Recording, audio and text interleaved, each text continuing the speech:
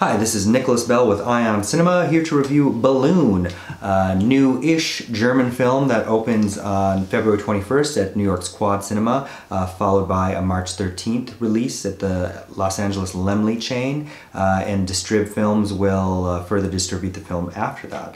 It actually opened in Germany and Austria in 2018, but I believe this is the first international release of a film directed by Michael Herbig, who's also an actor, and who's in Wolfgang Petersen's last German language film.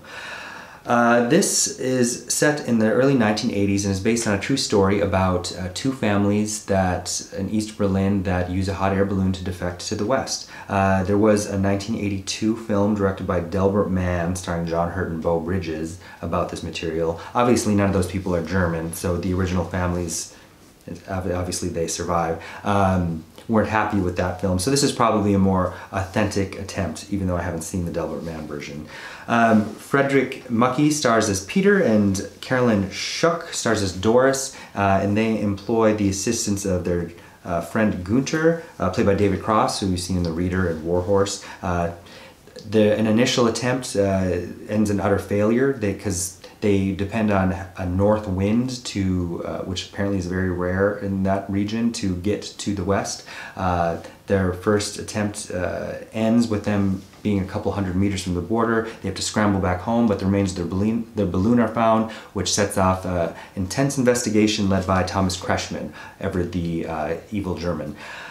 It plays out quite predictably, and Mr. Herbig employs a few too many dramatic cliches when this material lends itself to anxiety and paranoia as it is.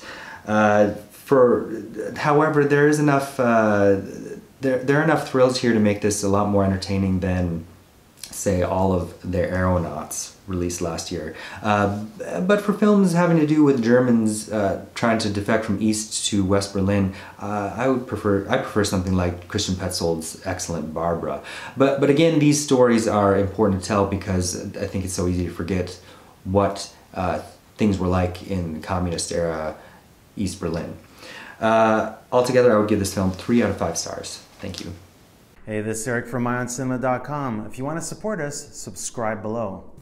For more reviews, interviews, film festival coverage from Sundance, Cannes, Toronto, you want to check out these guys on this side.